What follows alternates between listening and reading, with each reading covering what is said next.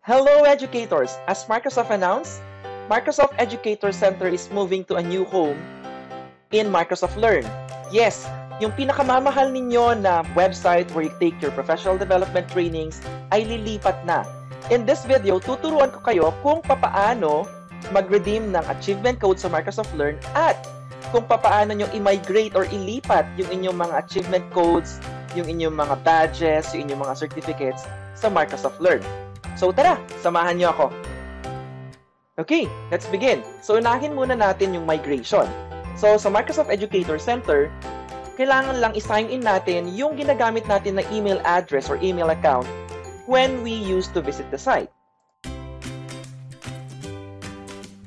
Ngayon at nakapag-sign in na tayo, just click on Visit Learn Educator Center.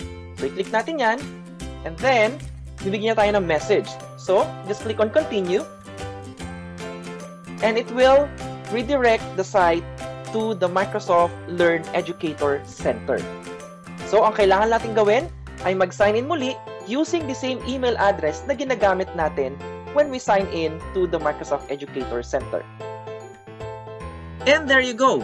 Naumpisahan na yung migration ng ating profile sa Microsoft Learn Educator Center. Ayon kay Microsoft, ang mga badges, certificates at achievements ay magpapakita sa inyong bagong profile after May 1, 2022. Now, tuturuan ko naman kayo paano mag-redeem ng inyong achievement codes in the Microsoft Learn Educator Center. So, i-click lang natin yung ating profile and then click on Profile. Pagkatapos, i-click natin ang Achievements. Sa Achievement, just click on Redeem Your Code Now.